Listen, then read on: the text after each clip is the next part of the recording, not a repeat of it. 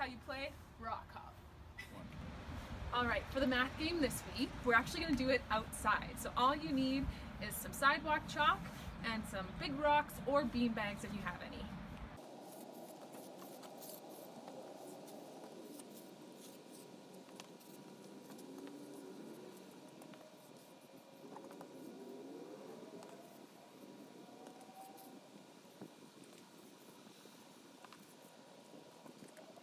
So I drew lots of big circles and I put low numbers in those ones.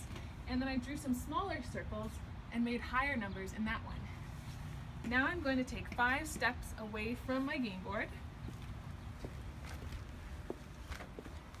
And this is going to be our starting line. So that's where you have to throw from.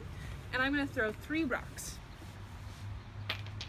My goal is to get the biggest number, so I want to aim for those little ones. If I don't land on a circle, it's 0. Okay, oh my gosh, not a very good one. So now I have to add up how many points I got. I've got 1, 1, and 0. So I have 2 points right now. I can write that down so I don't forget.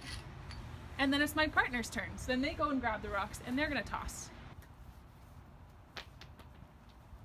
Ooh, 20, 1, and 0. Alright, so since I only got 2 points and my partner got 21, they win the first round and they get a point. And you keep going back and forth and you see who can get the most points. So whoever gets the highest sum gets the point for that round. So have fun playing rock hop.